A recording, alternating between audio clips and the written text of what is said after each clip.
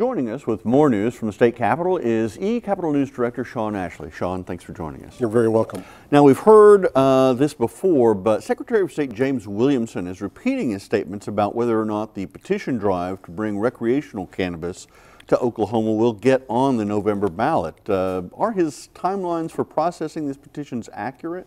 They certainly seem to be. State law requires a 70-day period from when the governor calls an election or puts a measure on a ballot until that election is held. So if you start working backwards from November 6th, the date of the general election, the governor would have to say that that proposal would go on the ballot August 27th. But those petitions haven't even been turned in yet.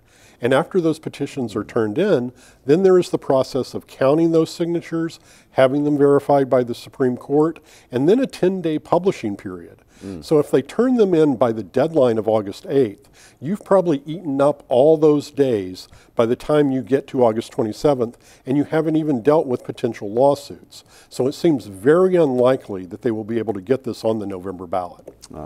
Now, legislative leaders have responded to Ethics Commission lawsuit over funding and had some harsh words for the commission. What's the latest? That's correct. Back in June, the Ethics Commission filed a lawsuit against the governor and legislative leaders and some other officials, saying that their appropriations were essentially unconstitutional because they were not enough to perform the duties of the office.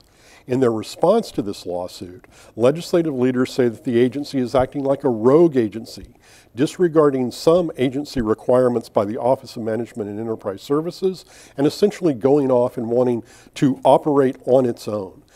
They urge the Supreme Court not to take up the case, saying that this is just a quintessential battle over funding levels, and that will be heard by a Supreme Court referee on later in the week. State Senator Ron Sharp wants to make some changes to the school funding formula. It's a very complicated process to understand. What does he want to accomplish with that? Yes, Senator Sharp's interim study request is one of more than 70 that were approved in the House and the Senate. And this would look at the way in particular that charter schools are funded in relation to all other schools on the funding formula. What he says is that charter schools are diverting money from regular public schools and that is hurting the general public school population. He will put those issues before lawmakers, before the Senate Appropriations Committee, when that interim study is set for a hearing later in the summer, and they will work that out. Now, one last quick question.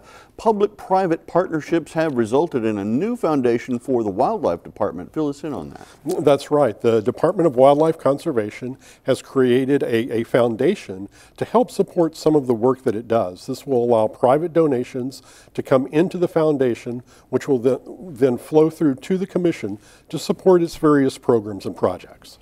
eCapitol News Director Sean Ashley, thanks for joining us. You're very welcome.